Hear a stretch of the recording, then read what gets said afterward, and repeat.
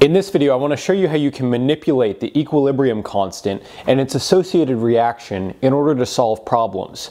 So I want to run through a lot of examples here. So if A plus B is in equilibrium with C plus D has an equilibrium constant of Kc, what would happen if we reversed that reaction so that C plus D is now in equilibrium with A plus B? Well, what happens to the equilibrium constant is we take the inverse of it. What happens if we simply multiplied all of these stoichiometric coefficients by 2? So now it's 2a plus 2b in equilibrium with 2c plus 2d. Well, now the equilibrium constant gets squared. So it was kc, but if we multiply all the coefficients by 2, it becomes kc squared. And if we multiply everything by 3, it becomes kc cubed. What if we divide everything by 2? Well, then it's got an equilibrium constant of the square root of kc, or kc to the 1/2. These are the same thing. So if you start A plus B in equilibrium with C plus D, you divide everything by 2, you have to take the square root of the kc. Similarly, if you divide everything by 3, then you get an equilibrium constant of the cubed root of kc, or kc to the 1/3 power. So if you start off A plus B is in equilibrium with C plus D, and that has equilibrium constant kc, you divide all the stoichiometric coefficients by 3, or you divide the reaction by 3, you have to take the cubed root of what your kc was. Finally, if you want to add two reactions together, let's say you have A in equilibrium with B, and that's got an equilibrium constant K1, and then you've got C in equilibrium with D, and that has equilibrium constant K2, and you add them together so that you have A plus B is in equilibrium with C plus D, the resultant reaction is going to have an equilibrium constant of K1 times K2. In other words, when you add reactions together, you have to multiply their equilibrium constants. So let's see how this information is useful in solving problems. So this is a common problem you may see. You're going to be given several reactions, and then they're going to ask what the K is for another reaction. And you have to somehow make these several reactions look like the reaction that they're interested in.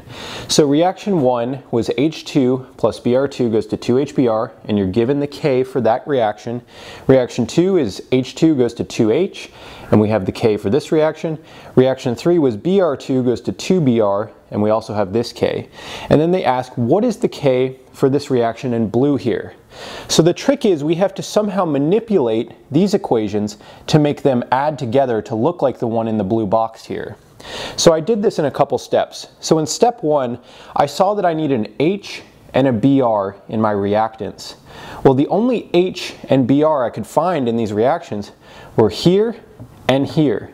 So I knew since these were in the product side, I had to flip both of these reactions. So I flipped reaction 2 to get H on the reactant side, and then I flipped reaction 3 to get Br on the reactant side. Then I saw I needed an HBr on my product side. Reaction 1 already had an HBr on the product side, so I went ahead and just wrote reaction 1 as it was written.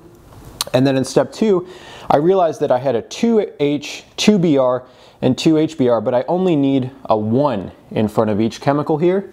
So I divided the reactions by 2.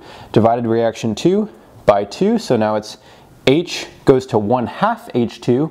I divided reaction 3 by 2, so now it's Br goes to 1/2 Br. And then finally, I divided reaction 1 by 2, so now it's 1/2 H2 plus 1/2 Br2 goes to HBr. So now I have H, Br, and HBr, and then since 1/2 H2 appears on both sides of the reaction arrow, it cancels out. 1/2 Br2 also appears on both sides of the reaction arrow, so it will cancel out. So when I add the reactions together in this manner, after manipulating them like I did, I end up with my reaction in the blue box here. So now I have to go back and remember what changes I made to each reaction so that I can adjust their Ks accordingly. So reaction 2, I first flipped it and then I divided it by 2. Remember, when you flip a reaction, you have to take the inverse of its K. So reaction 2 had a K of this, 5.81 times 10 to the negative 43. So you can see I flipped it. Now it's 1 over 5.81 times 10 to the negative 43. But then I divided it by 2. And when I divide a reaction by 2, I have to take the square root of its K. So I took the inverse and then the square root of it. I did the same exact thing for reaction 3. I had to take the inverse because I flipped the reaction, and then I also divided it by 2. So I took the inverse of 2.9 times 10 to the negative 19, and then the square root of the whole thing because I divided it by 2. With reaction 1, all I had to do was divide by 2, so I only took the square root of this K.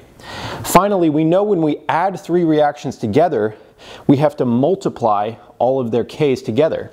So once you do all of this on your calculator, right here, you'll end up with 4.13 times 10 to the 36th power for the Kp of this reaction in blue here. So I really hope this video helped you guys out. If it did, please give it a thumbs up, and I'll see you in the next one.